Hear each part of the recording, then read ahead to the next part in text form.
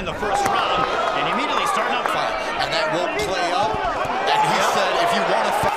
Boy, he's going to MMA after this. Guajardo.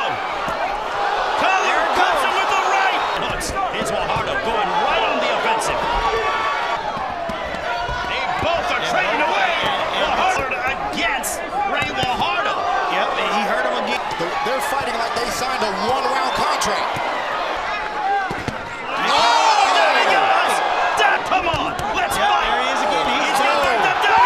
Because Guajardo looked to be in deep trouble. Because he's not throwing again. Guajardo. It looks like he's going to jump in. But back comes Guajardo. A barrage of power punches. Guajardo is out. That's it. Second knockdown. Straight right hand. Well, look at Collard with the right hand of his own. Right now, man, you know, I've been doing this since I was 6 years old.